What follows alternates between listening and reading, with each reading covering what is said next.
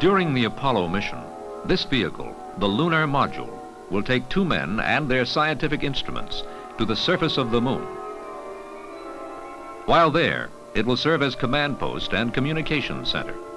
And when the astronauts finish their exploration, it will take them back to the orbiting command module for the return trip to Earth.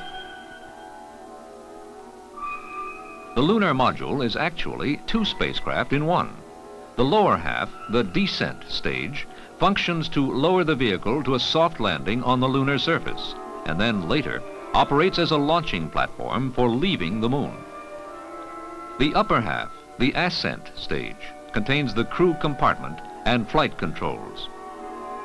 After the lunar exploration period, it is separated from the descent stage and carries the astronauts to rendezvous with the command module.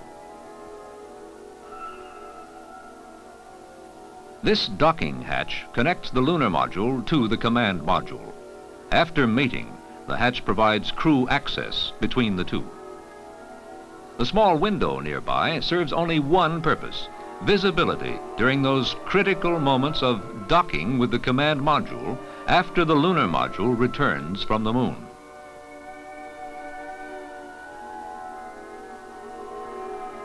Communications play an important role in the trip to the moon, and the lunar module is well equipped for its part of the job. In all, there are 13 antennas for the various modes of reception and transmission. This parabolic antenna is the rendezvous radar, used when the lunar module leaves the moon to dock with the orbiting command module. Propulsion, too, occupies prime attention on the lunar module. To jockey the spacecraft into position as it nears the surface of the moon, there are 4 clusters of rocket engines. Each cluster contains 4 engines used for controlling the attitude of the spacecraft. They enable the pilot to maneuver the vehicle up, down, forward, backward, or sideways. In the lower portion of the module is the rocket engine, which provides the propulsion for the descent to the moon's surface. The thrust is controllable and varies from 1 to more than 10,000 pounds. Located near the skirt of this descent engine is the landing radar unit. During the soft landing, this unit supplies critical information on altitude, range, and speed. The main hatch in the lower forward section of the ascent stage is the one through which the astronauts leave the lunar module to explore the lunar surface. Most of the interior space of the lunar module is taken up with instruments, dials, and gauges. The center panel at the commander's station has the major flight control instruments.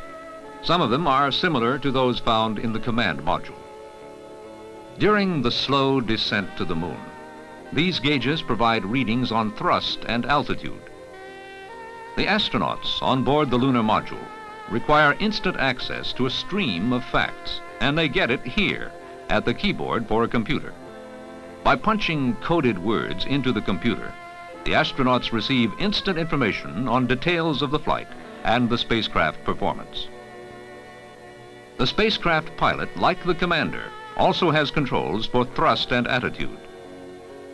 The pilot also monitors the abort guidance panel. It gives him current information on all systems and, in case of trouble, the best procedure to use.